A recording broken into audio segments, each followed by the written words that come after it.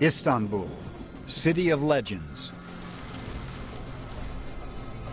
Capital of 3 former empires. It sits at the crossroads of Europe and Asia. The only city in the world that straddles 2 continents. In the spring of 2004, a consortium of international engineers began work on the Marmaray Tunnel project. This $3 billion rail system will tie in a 47-mile commuter line with existing networks. The master stroke of the project is the 1.2-mile tunnel under the Bosporus. Just 2 miles from the submerged tunnel, a major hub station is being built at Yenikapı, a busy suburb inside the original Byzantine capital. Engineers were empowered to scrape away a swath of modern buildings. Among the tons of sandy soil were the remains of an extraordinary site. A huge Roman-built harbor dating to the 4th century AD. Dr. Ufuk Kuchabash is one of the lead archaeologists on the site. He, together with a team of 750 people, have uncovered ancient city and harbor walls and recovered thousands of artifacts from the deep alluvial soil. While the discovery has delighted historians, it has completely derailed the engineers. Overnight, work on the new station came to a halt, delaying the entire tunnel rail link. When it was discovered in 2005, the entire port was submerged in a sea of soil.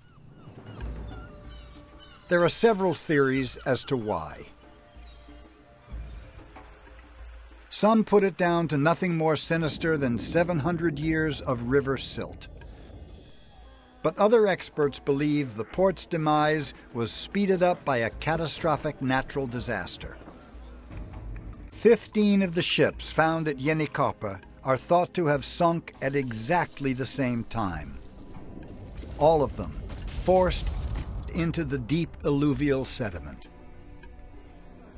Professor Kochebas believes the evidence points to one thing: tsunami, a Japanese word meaning harbor wave, is usually the result of an earthquake under the sea. The engineers of the Marmaray Tunnel project have been paying close attention to these findings.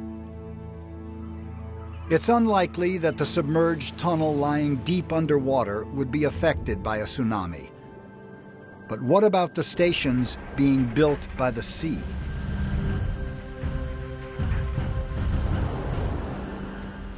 Entrances to the stations will be raised to around 15 feet above sea level, and giant floodgates will automatically close in emergencies.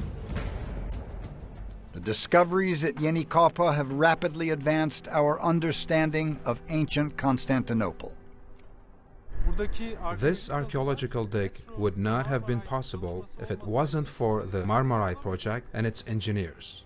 And history has continued to inform the Marmaray project on crucial decisions.